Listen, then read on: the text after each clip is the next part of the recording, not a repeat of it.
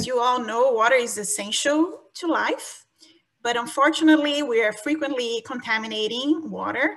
And so some of these contaminants are easy to remove biologically or with the current technologies, but others, especially the emerging ones, they are a little bit harder to remove, and therefore it is important to find new alternative technologies. And this is mostly the case, especially with the emerging contaminants that we are seeing, like pharmaceutical compounds or even personal care products, and new food additives and pesticides that are coming out in the water.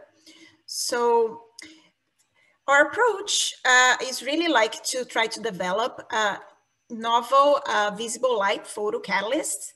And the idea of that is actually by using semiconductors, typically metal oxides. And they are used as photocatalysts. And basically the way that they work is that you have the light that shines in the surface of the photocatalyst. And if the light is equivalent or greater than the band gap of the material, what happens is that the electrons, they will actually, the electrons, they are gonna go to the valence band of the material and they will be excited, which can promote the induction band, creating an electron hole pair here.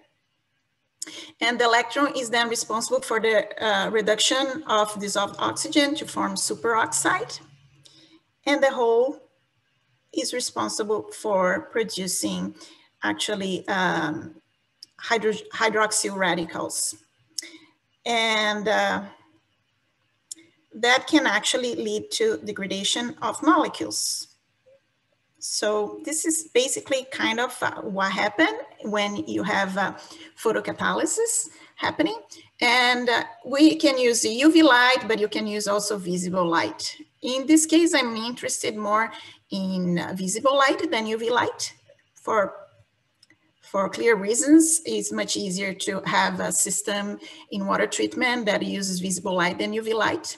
And you can even use a solar light, which would be very beneficial as well. So the material that we selected for this type of investigation is actually MO3. And the reason for that is this material, it's typically easy to fabricate and also have a large wide band gap between 2.5 to 3 electron volts. And this material can have different polymorphous structures. They can be nanofibers, nanotubes, nanorods, depending on how you synthesize them. And this material is actually a transition metal oxide. Right now, this type of material is using in a lot of different applications, like in batteries, gas sensors, solar cells, and more recently has been used for photocatalysis. And the problem with this material is actually the dissolution that happens depending on the water chemistry. So in this talk, what I'm going to be addressing is really how we can synthesize different MO3 nanostructures and try to understand how these nanostructures change in different water chemistry via aggregation or dissolution, which this would ultimately affect the photocatalysis. And then we are going to discuss the role of ROS species on this photocatalytic process as well. We need to know how they are working, basically. So the synthesis, we synthesize different types of MO3. One is actually a nanorod and then nanowires and nanoplates. Basically what we did is change the chemistry of the synthesis, but also the time and the temperature, how much time we expose to the reactor. And then we ended up getting different structures. So we got nanorods, we got nanowires and nanoplates. And clearly this change of chemistry and temperature led to these different structures. by characterizing them using SEM, XRD, and other techniques, we identify in this case here that the nanorods that we obtained, they have a diameter of 180 nanometers. And here is just the measurements that we did over different areas in the microscopy. And while the nanowires, they had a diameter of 59 nanometers, and the nanoplates, 74 nanometers. They had quite a different sizes and morphologies as well. And in the XRD pattern, what we saw is that they actually, they are very crystalline, and typically the nanoplates and the nanowires, the peaks that we saw, they actually were characterized as orthorhombic MO3, while the nanorods presented a hexagonal structure. And further characterization that we did, you can see through FTIR and XPS. So in the FTIR, we look at the changes in the MO double bond O at around 950 centimeter. And in the case of also at around 867, we saw the MO band.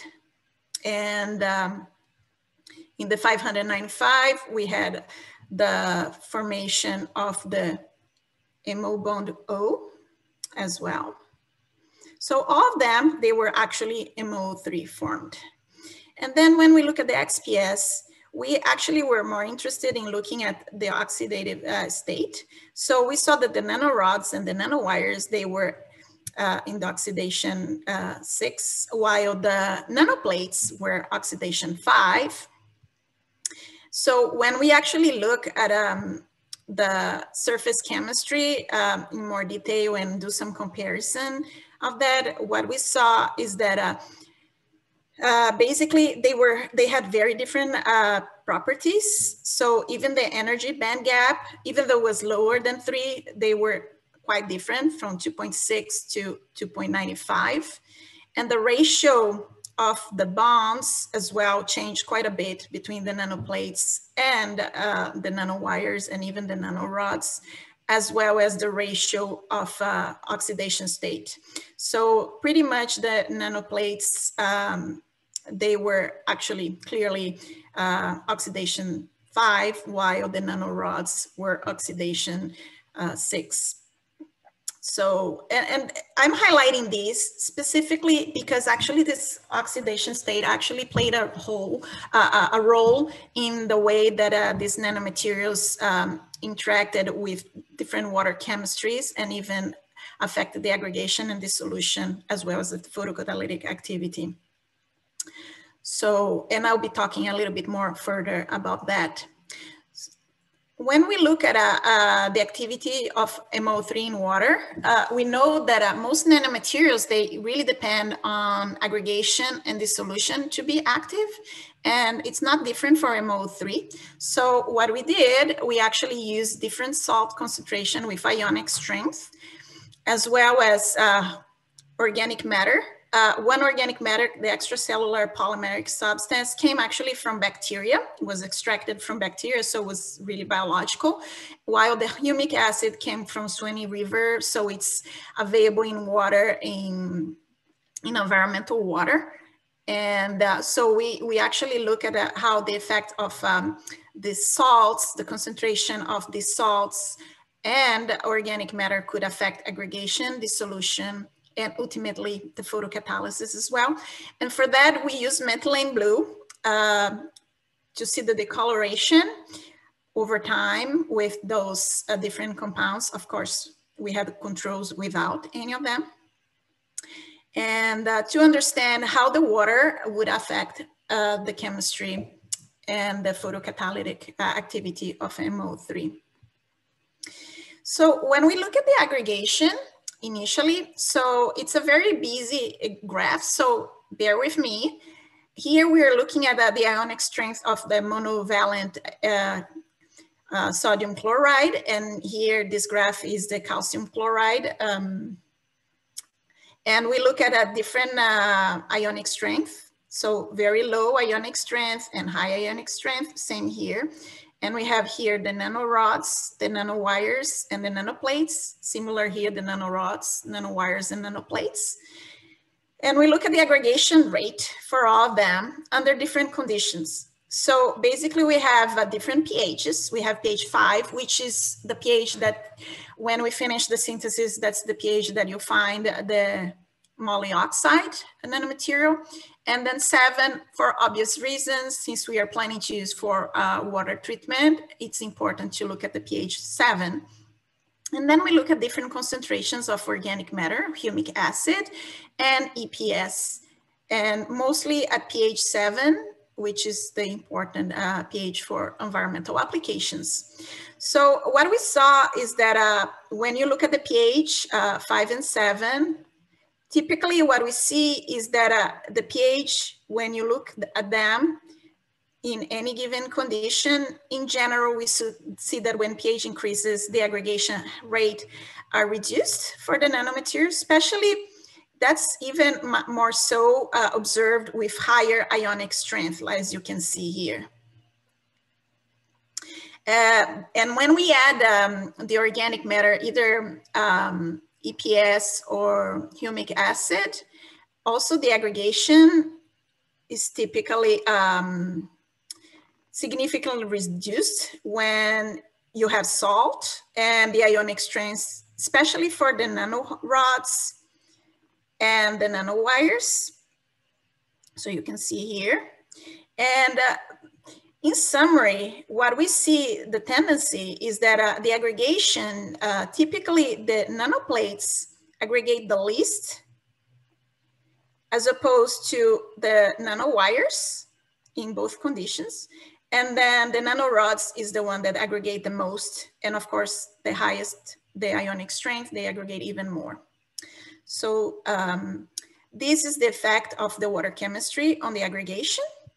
And when we look at the dissolution aspect using the nanorods and the nanowires and the nanoplate under salt, calcium chloride is the blue, and sodium chloride is the blue, and calcium chloride is the red. You can see that they also play a role on the dissolution. And the dissolution here is just a nanoparticle by its own at pH 7. And what we see is that you have higher dissolution. Of course, you add more salt or organic matter. You have, in some cases, a little less dissolution. But this effect is much more pronounced when you have salt in it. And typically what we observe is that the nanoplates are the ones that has the least the dissolution, followed by the nanowires and the nanorods. So when we look further on the effect of pH in the dissolution, which plays a very important role, we can see that typically less dissolution is observed again on the nanoplates, and as you progress, the nanowires are the second one, and the nanorods are the third one with the most dissolution. And then you can see here that even the pH, the highest the pH, also the more dissolution you observe, and the lowest the pH, the least. And we could actually link this dissolution based on the oxidation state. So if you remember well, nanoplates are 5 oxidation state, while the nanorods is 6. So the oxidation 5 tends to be less, dissolve less than the oxidation 6. And one thing that we look at as well is actually on the removal of methylene blue, the photocatalysis. And we actually compare the dissolution at different pHs with different dissolution over time. And what we saw is that, again, as the pH increases, you have more dissolution happening. And what you see is a trend of reduction on the methylene blue removal. And so basically the dissolution plays an important role in the process of degradation. So when you have dissolution, higher dissolution, you have a decrease in degradation happening. So when you look at the water chemistry on the photocatalysis, considering everything, the salts, the organic matter, and the salt and the organic matter together, we also see different trends. Most importantly, what we see is that when you look at, for example, you have the methylene blue with calcium chloride, which is a divalent salt. For most of them, actually for all of them, you have an increase in photocatalysis. So lower, this is the coloration. So the lowest the percentage is you have more discoloration. So you have more photocatalysis. So you can see here that the calcium chloride for all of them by itself play an important role. And what we saw as well is that the humic acid also, and the salt, the humic acid, HA, and the calcium chloride, they also decrease the overall photocatalytic activity. So there is an important role of salts and even humic acid on the effect of the photocatalytic activity. Now, the main question is, okay, we can get photocatalytic activity and sometimes even improved when we actually have salts and humic acids, but what is actually the mechanism of this material in photocatalysis? Well, first thing that we looked is when we looked the product in the dark and the interaction of the methylene blue in the dark with the nanoparticles, what we start to see is that here you have the different molybdenum in the dark, molybdenum in the light with methylene blue, the black and the red, and here is the same, the black and the red. And the blue is just the methylene blue here too. And then the green is actually just the nanomaterial by itself. So what we see is that there are changes in the peak, meaning that in the dark, we actually have some adsorption. So the first step for the removal of methylene blue was caused by the removal by adsorption. Now, is there actually a photocatalytic degradation? So to analyze that, we use HPLC for the degradation of the products. And here you have the methylene blue peak in the dark, in the solution.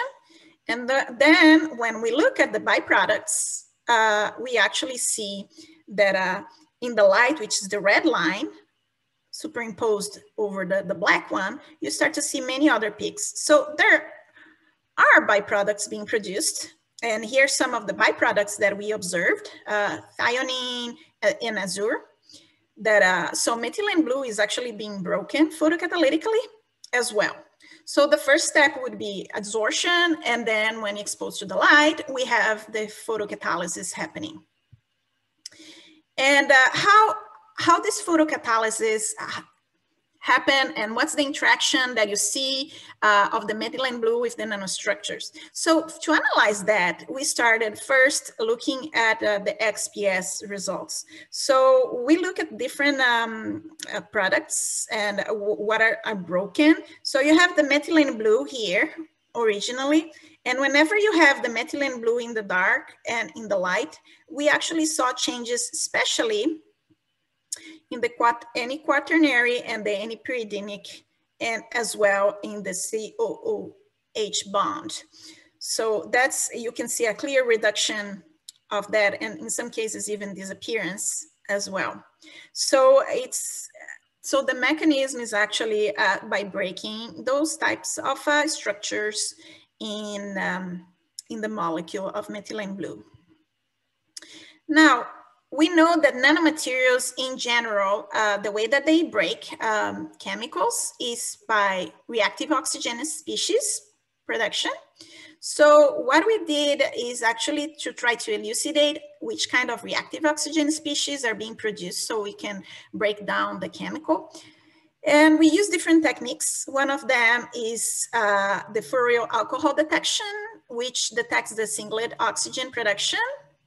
And we also use the glutathione degradation, which is a colorimetric quantification and detects production of hydrogen peroxide. And we use the fluorescence quantification from Ta to HTA compound, which actually detect hydroxyl radical production as well. So when we look at the ROS degradation, what we saw is that the nanorods and the nanoplates produce more hydrogen peroxide in general, and while the nanorods produces more singlet oxygen and hydroxyl radicals. But one thing that I want to point out is that the ROS production also depends on the pH. You can see that the production is changing with the different pHs for the glutathione, the singlet oxygen, and the hydroxyl radicals. So to confirm these results, we use different scavengers, the benzoquinone and the isopropyl alcohol and the TAOA, that recognize different singlet oxygen or block certain reactions. And again, what we saw is that the most important one that inhibit the completely removal was actually the TAOA, which is actually responsible for the whole. So in this investigation, we saw that for nanorods, nanowires, and nanoplates, the one that actually was producing the most was actually the TAOA scavenger, which is for the hole. So the holes in the MO3 are the ones playing the major role in the photocatalytic activity.